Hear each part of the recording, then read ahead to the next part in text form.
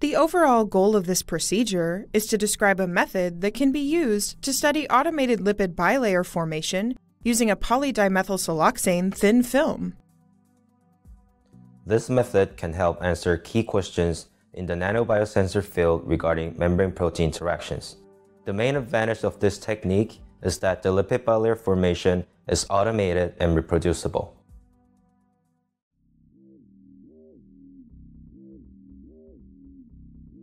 To start, prepare the buffer solution by combining potassium chloride, tris hydrochloride, and EDTA in distilled water. Then, adjust the pH of the solution to 8.0. Then, filter the solution using a 0.2 micron filter and autoclave the solution at 121 degrees Celsius for 15 minutes.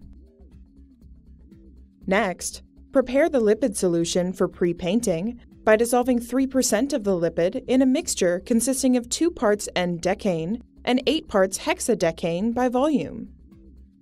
Stir the solution overnight using a rotator. Also, prepare the lipid solution for membrane formation by dissolving 0.1% of the lipid in the same mixture of 2 parts N-decane and 8 parts hexadecane by volume. Stir this solution overnight on a rotator as well.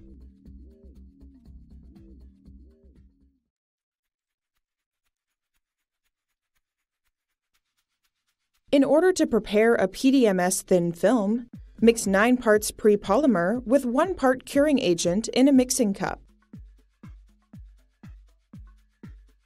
Place 5 grams of this mixture into a Petri dish and spin coat the dish at 800 RPM